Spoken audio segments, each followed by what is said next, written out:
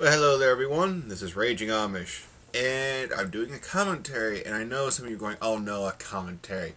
I'm doing this one because when I mentioned that I am a mechanical engineer, a lot of people said, "Hey, can you tell us a little bit more about that?" A lot of people came to me asking about advice on what it's like to be an engineer, what to do to become an engineer.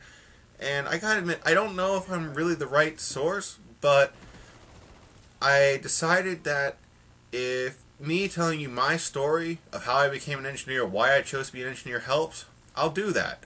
And I think that would address almost every question that came my way, like saying, what school did you choose? What did you like about it? I'll just explain my story, how I ended up as an engineer, and it won't have anything to do with my gameplay, the gameplay you're seeing.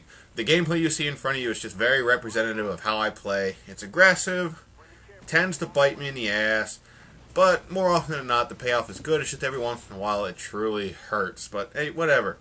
It's just how I like to play. I like to run into a lot of places. I like to call it, I guess you could call it just like aggressive camping. I don't know. Like, I run from points of cover to points of cover. I don't stay there long. So I try and prevent the enemy from seeing me in their line of sight, but keep my line of sight very large so I have something to aim at. I don't know. You guys can watch it and make your own judgment. Yeah. That's all I'm going to say about the gameplay. So, for me, starting off as an engineer, it really started in high school. In high school, I knew I wanted to go to college. I knew I wanted to get a 4-year Bachelor of Science. And I knew that I wanted to do something with numbers, but I didn't really know what I wanted to do. So I intentionally chose a college that offered physics, math, and engineering. And I know some of you are going to say, "Oh, where'd you go to college?" Well, I'm not going to say that. Sorry, I have enough stalkers as is. And I was really looking for something that would just let me choose and flesh it out during my college career, and I did. In my freshman year, I started off as a math major and said, "No, I hate this. There's nothing practical at all about this. All these formulas," and it was like, who's going to use this? No, it isn't going to help me at anything practical. I'm not going to be able to make something. I'm not going to be able to do anything. So I said, no math, no physics. I went engineering. I liked it because your job was essentially problem solving. And yes, numbers could be a part of it, but your job was problem solving, and I liked that. It's practical. There's payoff to what you're doing. So that's why I chose engineering. And I gotta tell you, if you're choosing to be an engineer, not to be a martyr, but you choose to work hard. It's just what comes with the territory. For instance, in college, most people have 4 classes a semester. Engineers at my college had 5.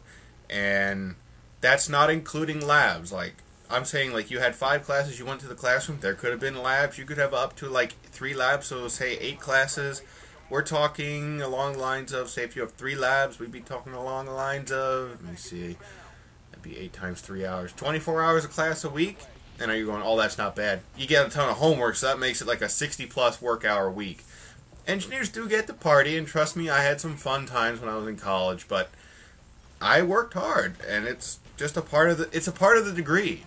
Yes, it's a pain to work that hard, but the fact is, engineers are some of the few majors that can come straight out of college and go straight into the workforce, and that's a big part of an advantage to becoming an engineer.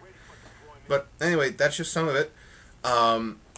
I graduated, didn't really graduate anything special in my class. I was middle of the road. I came out as a mechanical engineer, worked with the professor for my last year doing a senior project, and I was looking for work.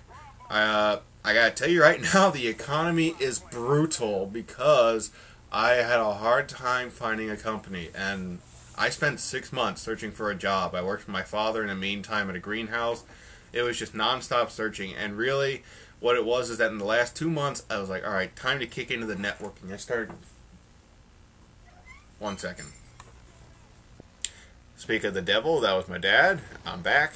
Where was I? Oh, yes. I was like, alright, time to kick in with the networking. So I started going back to my college's career company website. I don't know what you want to call it. And I also got in contact with a placement agency. And if you don't know what a placement agency, it's basically a place where their job is to take people that come to them and say, "Look, I have this skill set, I want to do something with it, can you help me find a job?" And they say, "Yes, we'll do it." That is their job. Their job is to find other people jobs. And I walked in there, and in a week they said, we have a place in mind for you, and I went through the interview process almost immediately, and before you knew it, I was in the door at my current employment, and I'm not going to say where I'm employed either. Sorry, I have enough stalkers. So, that's where I am at now. Went through all the stuff in high school, college. I do not regret it. I would advise to anybody that's considering engineering to strongly look at it. And I don't mean just mechanical. I chose mechanical engineering. That is my degree. Any type of engineering works. So, civil, environmental, chemical, electrical, whatever. If there's an engineering type field and it interests you, it's a great career choice. It will keep you employed until you're retired. I promise you that. It is just, there will always be a need for engineers because people will always be making stuff. They will always need somebody that can design it. But for me, I'm working for a company that makes cables for trucks. And I know a lot of people are going, battery cables? That sounds dull. Well, a lot of you would probably say the same thing about reviewing a gun, but I enjoy that too. It's just part of my mindset, so I enjoy it. I love it. I gotta tell you, being an engineer is a great thrill.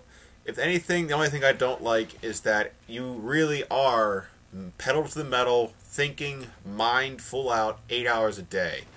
And I know some of you are going, that's not so bad. Try it, and then come back and say it. It's really, you're gonna come home and just have a mental brain fart. You're like, I'm done. But other than that, everything is great. I like where I'm at, and I apologize to everybody that's watching the site going, why don't you put out more content? It's just not part of what I do. I put out content that I think is appropriate. I prefer quality over quantity, so I won't force things.